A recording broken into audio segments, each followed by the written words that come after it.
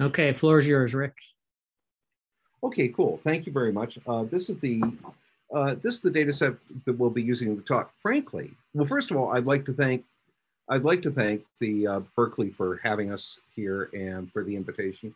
We're an extremely proud Berkeley startup. I'm a Berkeley graduate, and we were a Berkeley accelerated startup. And we were thrilled that it ultimately wound up that we were leveraging what I think is one of the greatest technologies to come out of Berkeley in a generation, namely Jupyter for this. So we are excited to be here, and thanks very much for your time and your attention.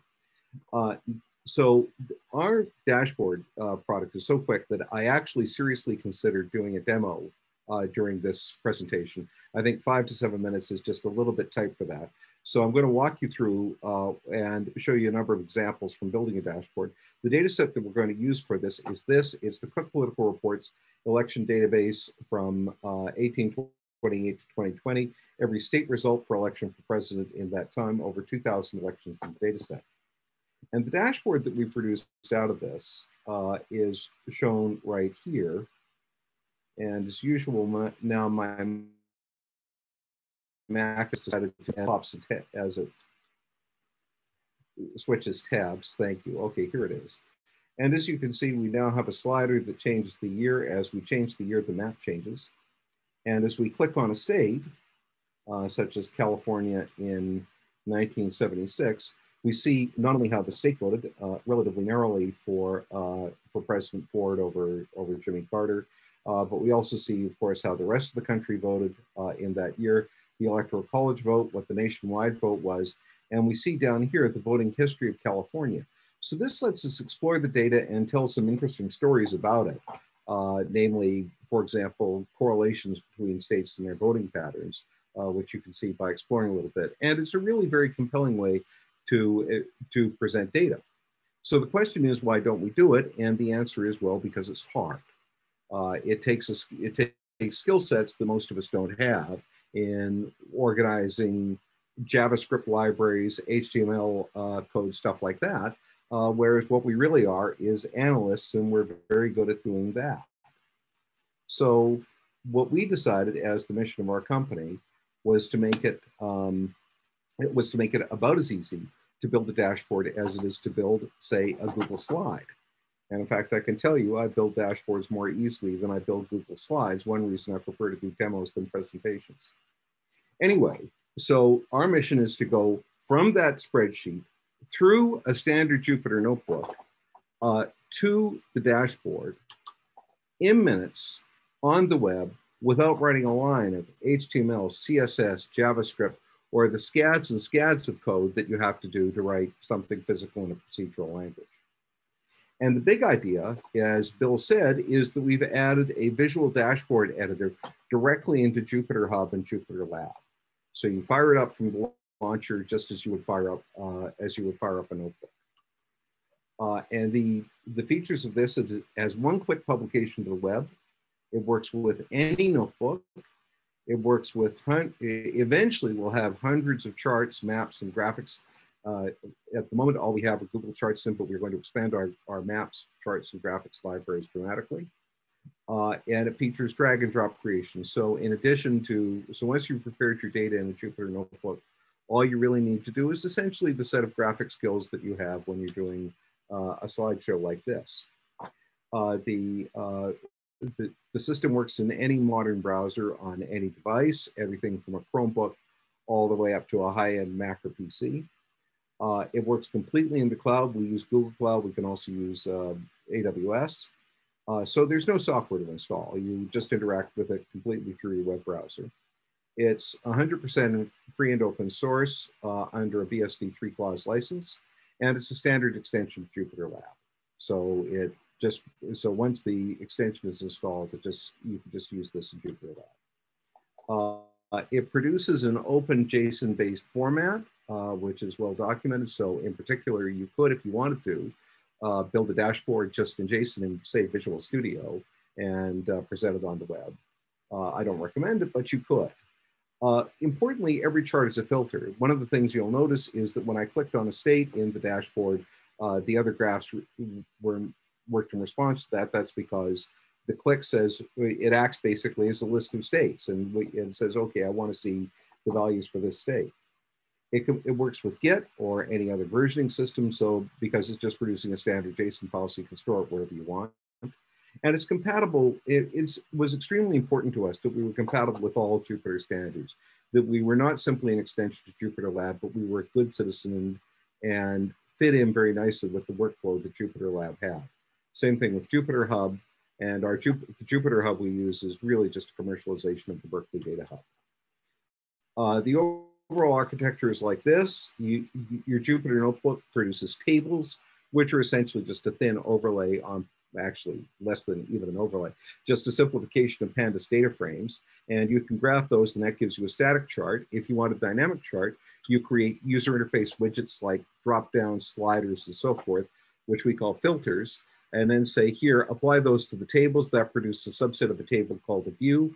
And those are dynamic charts. When the filter when the user interacts with a filter, that changes the subset of data in the view, and it's reflected in the chart. So that's how charts work.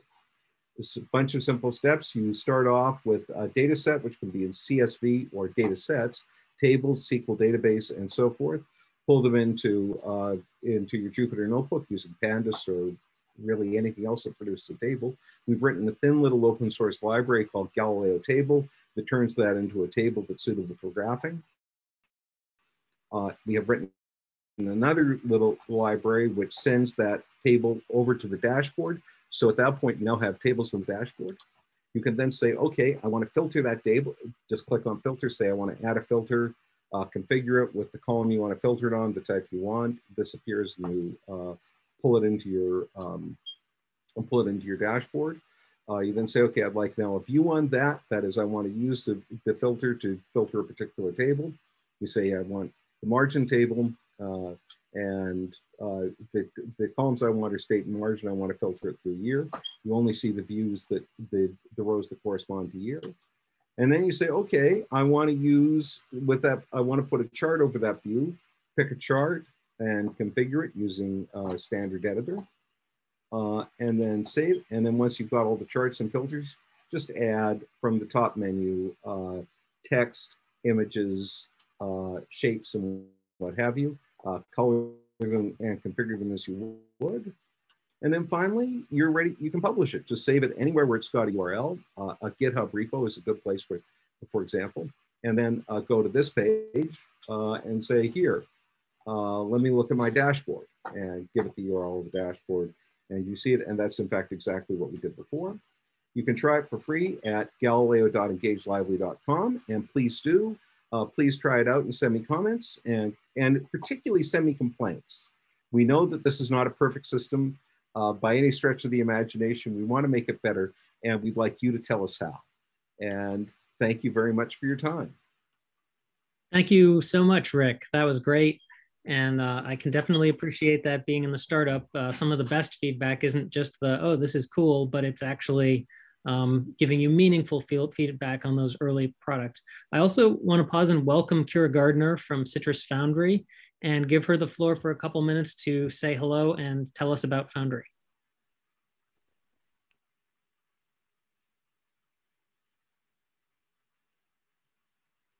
And then we'll have a couple minutes for questions for Rick. So you can think of them now.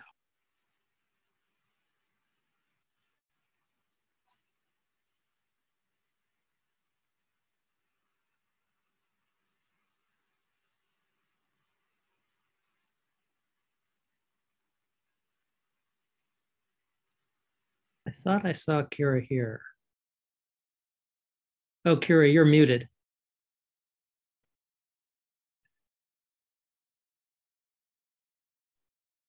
Maybe she's not available.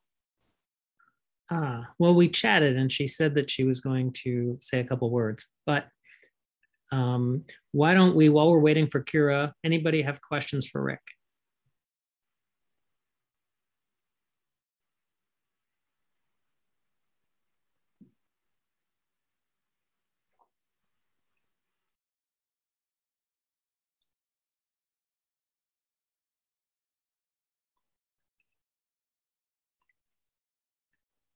For questions for this portion or for the rest of the event, you're welcome to either unmute yourself and ask, or if you'd prefer to type in the chat, we can read them aloud for you. Either way works. Great. And I do have a question. So Rick, how long has this been live, and what types of use cases and users are you seeing on the product? That's a good question. Well, we've been in beta now for a couple of months, and there are three very interesting use cases. So one is another Foundry startup, Core Shell Technologies, who, by the way, are a great company. They're going to make lithium-ion batteries last longer and charge better than they ever have before. And what they're using it for is for their scientists, material scientists.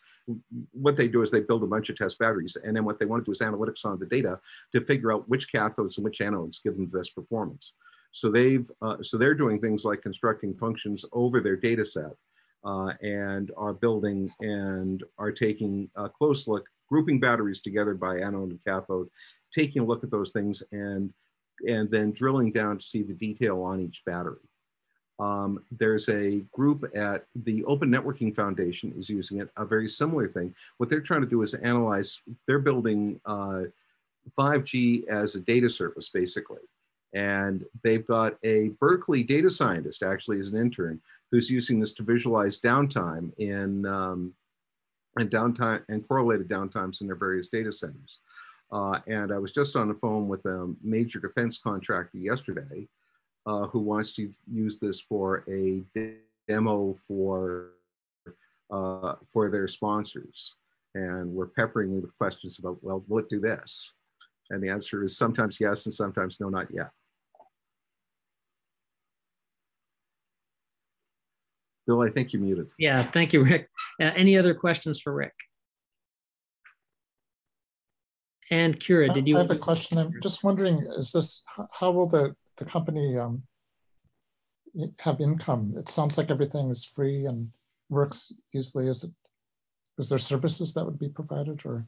Well, you guys are, of course, going to just write checks to us out of the good of your hearts, right? The trouble with me is you can't tell whether or not a joke is going over well or not.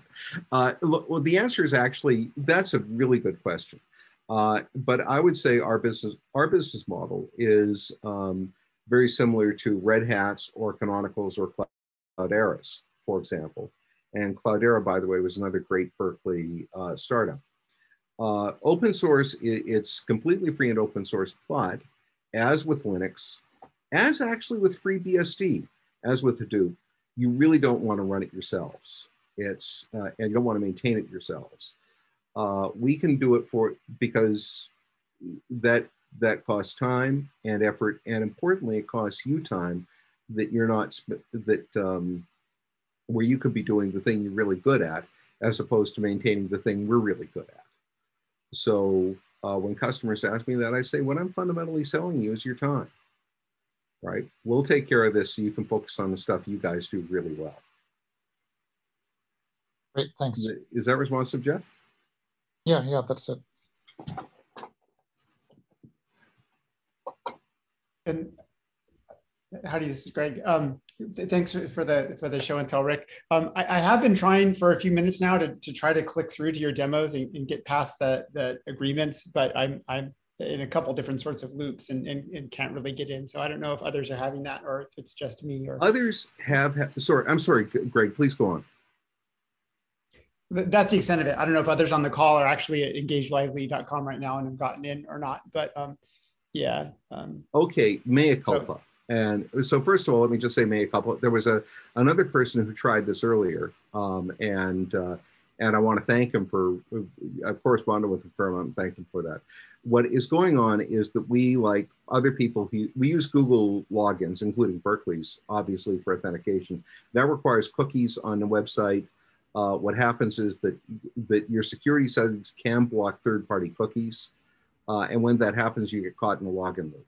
Now, we can't do much about you blocking third-party cookies. What we can do something about is better document that, do our login process so that when you do get trapped in a loop because of that, we fix it and we tell you about it rather than leaving it mysterious. And that you should see that next week.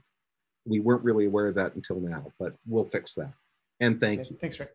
Great, thank you. And so we'll give Kira a couple minutes or a little bit of time to say hello from CITRIS Foundry. Absolutely, thanks, Bill. I'll be quick. Happy you guys had a chance to hear what Rick is working on at engageLively. CITRIS Foundry has been around since 2013 and supports new generation of innovators and entrepreneurs, really to bridge that gap between lab and market, to actualize rigorous and validated solutions to society's biggest challenges. We offer guidance, education, and basically like a home base to de-risk your entrepreneurship for the earliest stage of founders, folks that have not incorporated, not raised funding, but are working from the technical founding point of view. So they have some innovation, they have some technology, generally out of the lab, graduate students, faculty, sometimes undergrads as well, and are saying, okay, we don't necessarily know where to start with this. How can you help us validate the market, de-risk the technology, and decide how best to create our business in a viable and sustainable way? We've supported ventures that work in health, crisis response, equity, inclusion, climate, water, infrastructure, agriculture, alt-meat, pretty much anything you can think of, cloud computing, security, cyber, over 200 founders, 100 ventures. We have about 44% of our teams who have a female founder, about 20% with a faculty co-founder, and about 70% of our teams have at least one founder of color. Our applications are currently open, although they close very soon. They close tomorrow by midnight, but if you would like more information, reach out to me. I'm the one looking at them. And we have those open twice a year for 6 months, overlapping cohorts that we support for 1 year, located at UC Berkeley. And that's my pitch. Thank you, Kira. Okay, so I just want to thank everybody for having me and for the time and the attention, and just say we were thrilled with our Foundry experience, and we consider the Foundry to be, whatever success we've had is largely due to the Foundry. So we want to say thanks to Kira and her team. Yeah. Thanks, Rick. Thank you, Kira and Rick, and we'll look forward to seeing other Foundry startups as part of our Startup Lightning Talk thing that we're reviving. So I know we're running a little bit behind on time, but I wanted to say a couple words about the topic today. So we are tilting more towards the community of practice side of the meetup rather than presentations, and hoping to have a conversation about storage in the cloud. And I'm envisioning this as sort of a balance between a free-form conversation and hearing from some of the service providers in IST and from other experts that we have in particular domains, especially research.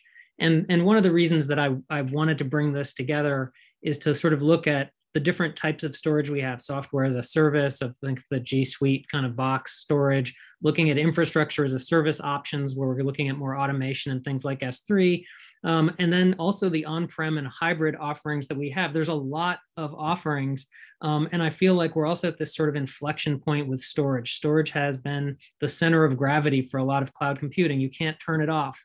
As we move into more data science applications, it really does need to be always on, and there's a demand for more resilience. It used to be that a lot of research computing didn't need to be as uptime intensive, but when there's collaboration, which is now even more a part of the computational collaborations and work that are going on, that really impacts the requirements for storage, as well as security with constant ransomware attacks and other threats. So there's a lot here. We're biting off way more than we're going to really chew in this session. But I wanted to bring together a conversation and also to hear from you if you're out there and thinking about different things as well. And Amy, I think you were going to give an example about research computing, and then to get everybody's minds working, Amy is going to do our quick poll.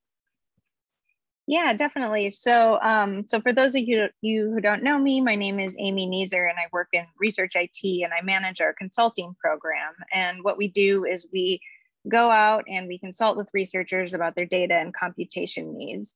And I just wanted to say a few words about storage, because really, as Bill was saying, at the crux of data and computing questions, storage can often be a really big factor. And so somebody might come to us with a question about something, and once we start to unpack it and really get in there, we realize that oh, you know, these folks don't have a place to put their data, or they need to move it around to somewhere, or maybe it's on a service and they want to move it somewhere else. And so just really from that perspective, I wanted to just say that storage is a very, very, very important topic on campus. It seems to be culminating in a lot of ways. And so I think that the timing for this conversation is absolutely perfect. So to get us started, I would love for you all to participate in a quick poll. We've put together a few questions for you. So if you could go to menti, menti.com on your various devices, and it will prompt you to enter a code. So please put in 51877651. And it'll be on the next page as well. So don't worry if you forget that. Actually, I'll put it in the chat too. And then if we could click on that and go to the actual poll.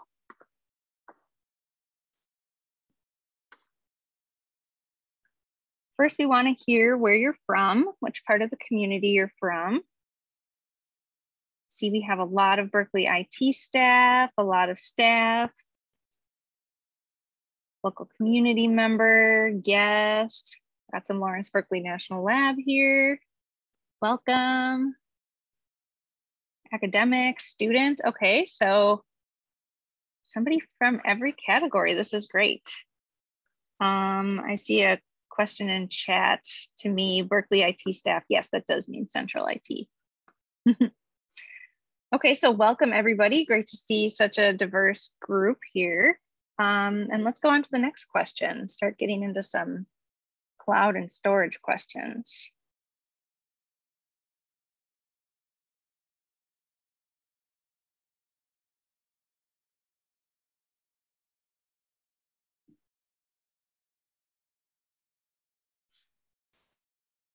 If you just hit your forward key or maybe even just click on the slide, there we go. So how much data do you typically produce and retain in a year? Got some different categories for you, to 1 gigabyte, 1 to 50, 50 to 100, 100 to a terabyte, or more than a terabyte.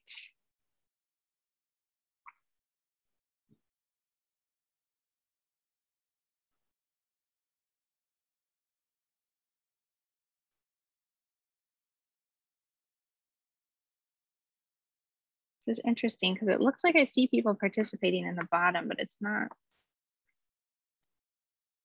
showing. Could you refresh the page maybe? There we go. So we've got some big data users, over a terabyte, quite a bit from 1 to 50, but spread all over the place, it looks like. Okay. Gives us a good idea. Let's go to the next one.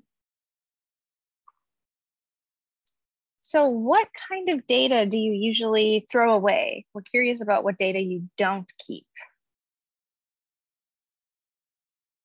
Or maybe you're the type of user that keeps everything.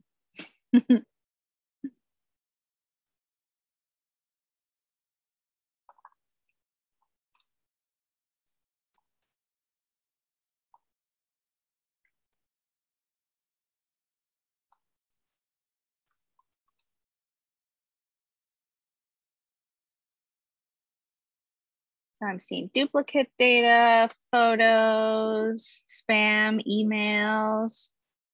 Some people don't throw anything away, temporary stuff, logs.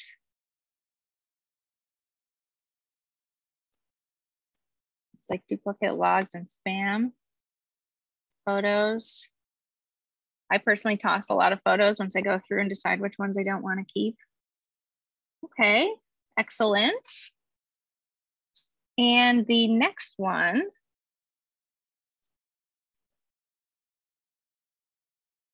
it's like Mentimeter might be acting a little funny today. This is, what type of data do you keep? Maybe we can do another refresh.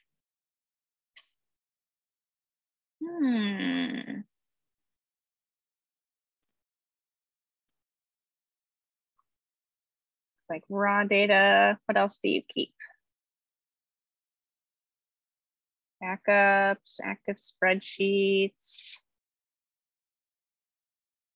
irreplaceable data.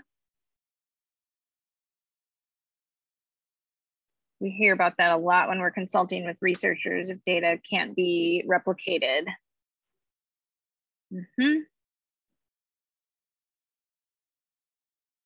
lot of keeping of email. It's interesting. Original data, past work, MP3s. So a lot. I'm seeing a huge range of things here. That's very fascinating. Excellent. Well, thank you for participating. And we hope that this whet your appetite a little bit for the conversation that we're about to have.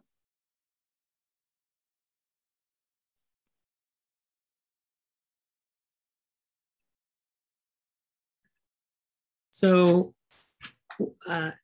I was thinking about dividing this up by categories. And so maybe starting with software as a service and thinking about some of the collaboration tools. And some of you may not know Luis Hernandez, who's the director of our collaboration services. And so Luis, I wanted to invite you to say a couple words about what's going on. And then please let's pepper Luis and his team with your questions. And Luis, you can also call a friend if you want to bring someone else from the team on. Thank you. And I have many friends here. I have my entire team, and I have Walter and Joe and Robert. So I'm in very good company, and Jolene, who's also helping us with this project.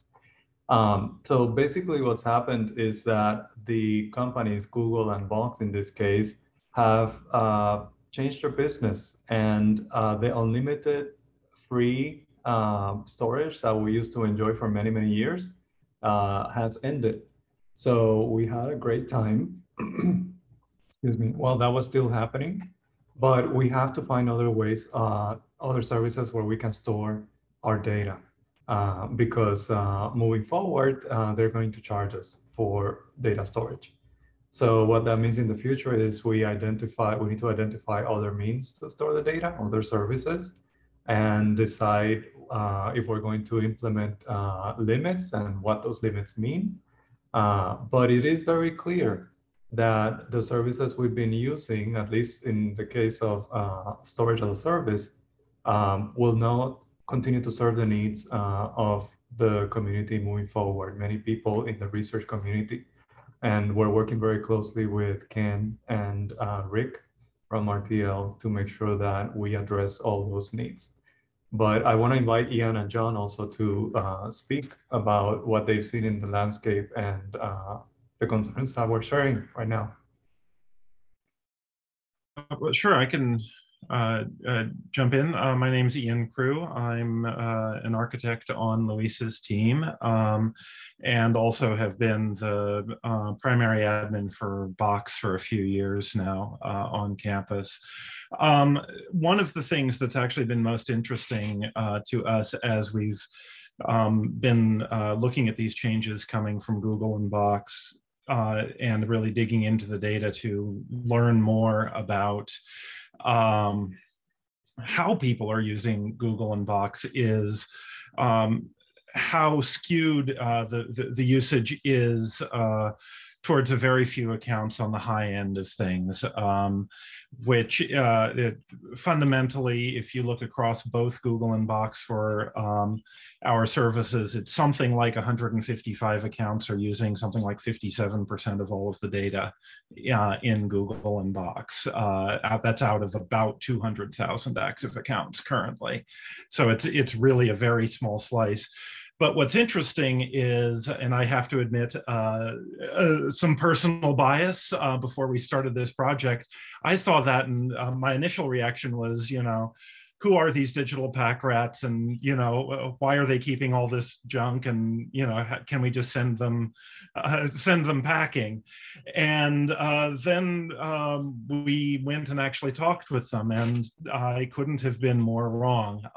It was, turns out that actually these by and large were researchers doing incredibly interesting work, whether it was looking for evidence of dark matter or doing electron microscopy of how cells work, or capturing irreplaceable atmospheric and satellite data about how climate change is affecting various geopolitical things around the world. And this is data that in many cases quite literally cannot be reproduced. But at the same time, it is going to become a big challenge to figure out ways to store that sort of data cost effectively, as the costs of continuing to maintain things in Google and Box increases dramatically. The only other thing I'll add really briefly is that this isn't just a Google and Box thing. This is a trend that we are seeing across the entire IT industry,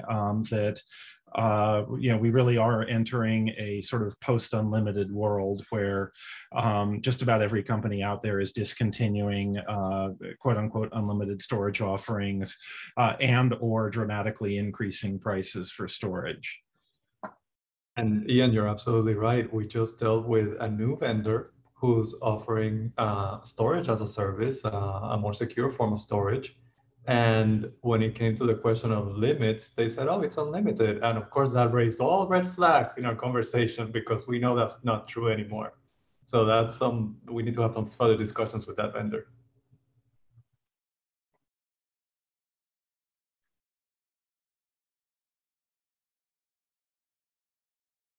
Thank you very much. And I just put this in the chat, but this is an open conversation. So anyone who has any kind of questions on any topic storage related, feel free to drop it in the chat, raise your hand, or just jump in. And let's see. So I did have a question about Google security changing. I got a bunch of emails about that. What are they doing? What's going on there? Luis, do you want me to take that one? Yes, please, because I see it. I saw the messages, but I know you drafted them. Sure. Well, actually, Chara did most of the work, but I helped some. So essentially what's happening is that for many of you may be aware that in Google, it's possible to share something in a way that says essentially like anyone with this link can access it, or anyone in my organization with the link can access it. But that's when you choose to share a file or a folder in Google, that's one of the options you can choose. The way that works is that essentially you get a URL that has this long string of alphanumeric, hexadecimal, whatever it might be, characters in it. Back in 2017, Google realized that essentially that string wasn't long enough or complex enough, and that it might theoretically be possible to guess that. And so they made a change back in 2017 to start using a much longer string, much more complex string, to protect those things. But what they didn't do is they didn't go back and force an update on all of those links that had been generated prior to 2017. And so what this security update is them finally going back and saying, okay, all of those ones that were generated prior to 2017 do in fact need to be updated. And so therefore, if you're linking to a file stored in Google Drive that was uploaded prior to 2017 from a website or whatever, you're going to need to go into the website and update that link. The only other thing I'll say is this only affects files that were uploaded. It doesn't apply to like Google Docs, Sheets, Slides, all of those sorts of things. And it's a change that they will do on their side, correct? It's not that you have to download any update. They will do it on their side. Correct. Yeah, they're just changing how those files, how the link to those files works.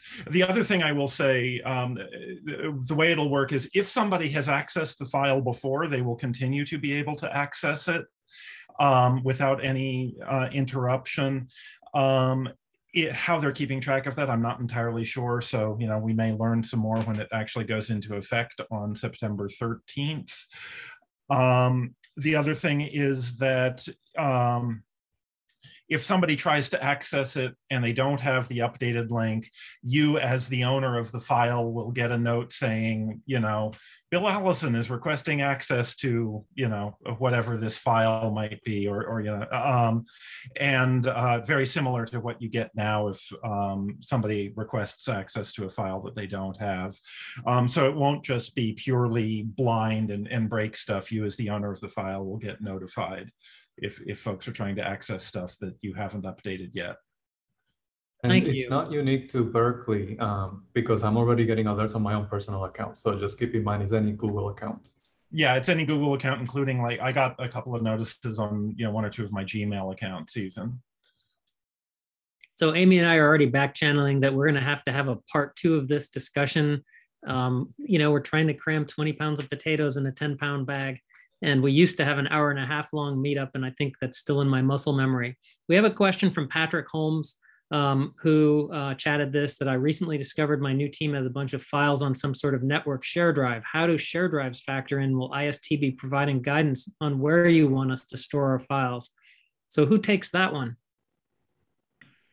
I know Luis and I had a conversation about it a week or so ago, but John, if you want to take that one. John. Yeah, so, the initial scope of our project has been focused on our large research data, because that represented, as Ian pointed out, the vast majority of kind of our usage to date.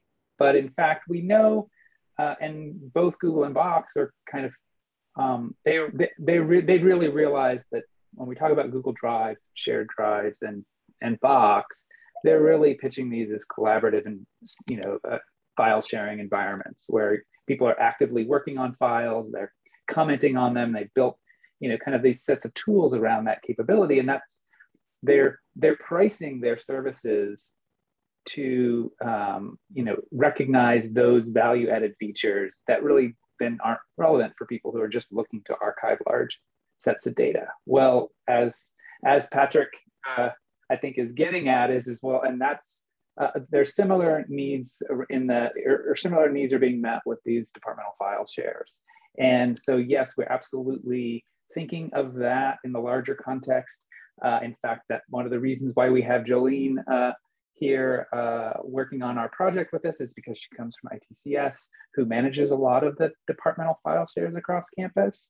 And so we are thinking kind of holistically in this way as we kind of enter into the next phase of our project, which is really then start looking at those cases, which aren't as big or massive when people don't have departmental file shares that are pegging 100 terabytes. But we definitely know they're there, and we're trying to think about the best ways to provide that type of service for campus. And we're going to be looking for feedback from those users going forward. All right, thank you. I'm going to ask Walter and Robert, before we run out of time, to talk a little bit about infrastructure as a service type storage, and also to make sure everyone's aware of some of the terms of our Amazon agreement. And then we'll respond to the questions that are in chat. The right people can respond. And Mike Howard made a good point. We have a lot of offerings for network shares, so that we also have a lot of Berkeley desktop traditional network shares that are part of this equation. Right, so I'll take it over from Bill. This is Walter Stokes. I'm the Director of Data and Platform Services. And I was just going to use that question and answer there as a segue, just to say, whenever we talk about cloud, we like to emphasize the fact that we do have an on-prem cloud, a private cloud that we run in the data center. And as part of that, we do have storage offerings that are as a part of that solution. And I'm hoping that we get to Joe Silva and he can talk a little bit about the on-prem offerings and the hybrid offerings that we have. But what we're going to talk about, Robert and I are going to talk about a little bit today, is some of the infrastructure as a service, and we'll stick with Amazon real quickly. Amazon makes it very easy for you to go out and put in a credit card and go out and do whatever you want to out there. But to really achieve some of the discounts that we've been able to negotiate as a UC-wide infrastructure as a service user, What we've done is we've banded together, there's a number of different central payer accounts across all these different UCs, and we've taken all the demand and put that all together and then negotiated with Amazon to come up with some pretty significant service discounts. Right now, and to get those, you basically come into our central payer account, and this is where Robert will come in and talk a little bit about that central payer account. But essentially, if you join that central payer account, you can still do whatever you want to, but what we do as a central IT function is that we will receive the invoice from Amazon and pay that, and they'll basically recharge you your component of that. But by so doing, what you get, it started off as an 11% discount, now it's a 14% discount across all the different Amazon services that you provide. There's a data egress fee waiver, and in fact, in addition to that, what you also get, because there's such a large amount of storage that's being used by the UC, now we've got some additional storage discounts that have been negotiated up to the tune of about 45% in terms of S3 and all the different varieties of S3 storage that are out there. In fact, there's a one zone S3 component that's up to 60% now. Unfortunately, as this slide shows, they know that everybody really wants to throw stuff out there and just leave it forever. So when you put that stuff into Deep Glacier, you really don't get that big of a discount, but Deep Glacier is still just about $1 a terabyte per year. So that's still pretty compelling. With that, I'll turn it over to Robert, who's in charge of, let him introduce himself. He's not only in charge of our on-prem cloud offering, but also he's your gateway into that Amazon central payer account. Again, if you want to get in there, it's bcloud@berkeley.edu, and we'll reach out to you and you can become one of the about 70 different sub-accounts that we have out there right now. Robert, you want to go ahead? Yeah, thanks, Walter. Hey, everybody, I'm Robert Amos. I'm the cloud team lead, focusing on on-prem cloud versus public cloud, specifically Amazon. So as Walter said, we have a central payer account. We have 69 accounts under it right now. I think 70 by the end of the day or the end of the week. And basically these accounts fall under the central payer, so that, they don't have to manage POs. The cost gets automatically sent over to their chart stream COA, so they don't have to manage that piece of it. There's also some security piece and some centralized discounts that are heavily for the whole UC. 14% is the overall discount. And then obviously we've negotiated with Amazon some better rates for S3, since we're talking about storage here. Most of it's all in the West region, which I think mostly that's where we keep our data, but there are some other discounts for the further regions, but they're not as good as this. One of the things that that we do, actually, I think you shared the website, I think. Let's see. Yeah, so this is our Technology at Berkeley page that has the cloud service that explains not just Amazon, but also Azure and GCP as well. But today we're focusing just mostly on Amazon right now.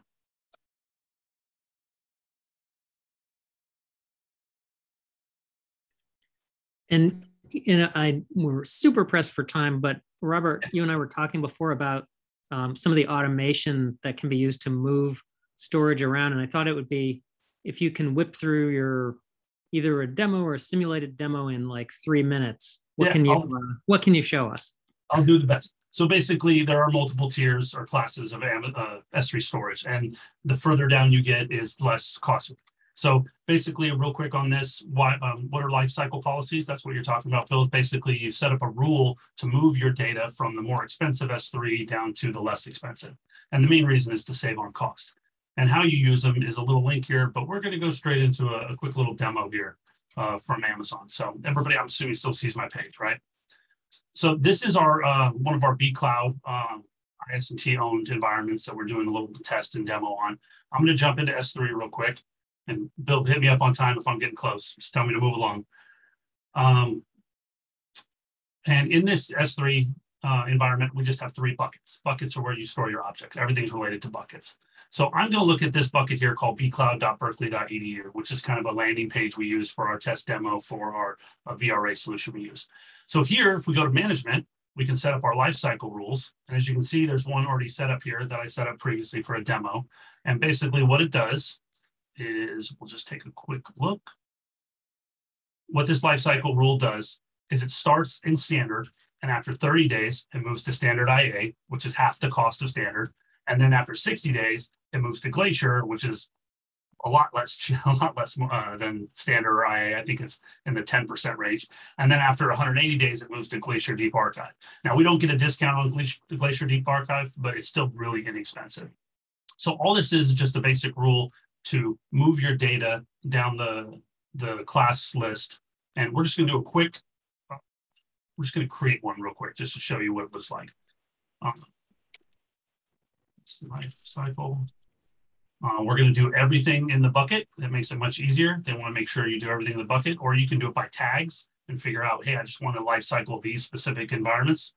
There's also a thing on previous versions. S3 uses previous versions, but we're just going to talk about current versions. And then it's really easy to go through here and say, okay, what do I want to do? First, I want to go to standard. I'm going to do that after three days.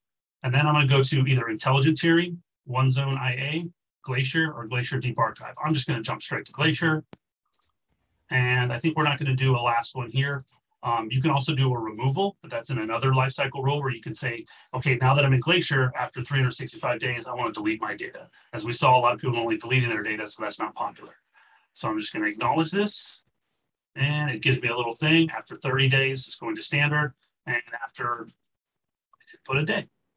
What do you do if you don't know how many days it should be in between the different things?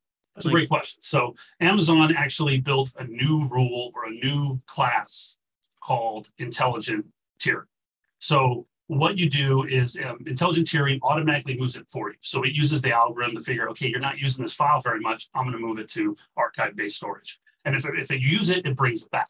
There are some costs, but it's not as inexpensive as full-on Glacier, but there is a really good cost savings between that and standard.